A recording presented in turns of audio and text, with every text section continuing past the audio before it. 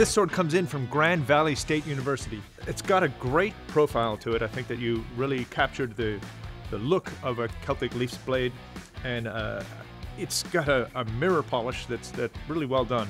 I imagine one of you might be a little bit mad at the other of you, because the sharpening was going great here, and then it came way onto your polished part and missed the edge completely. Even without it, the blade is pretty sharp. It did take a little bit of deflection here from the testing, and also the tip came off during the can stab. I can't really see the grain because it's such a small piece, but it definitely seems like it's a little bit brittle up here at the tip. Coming back to the handle, it's just a bit difficult to hold on to because of the small size.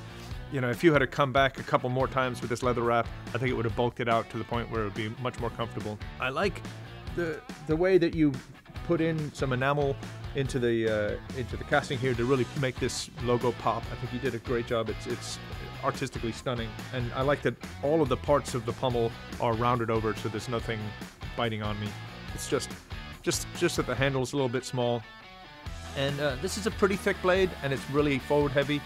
A lot of this mass could have been taken out from grinding, but all in all, I think you did a really cool job, made a really cool looking sword.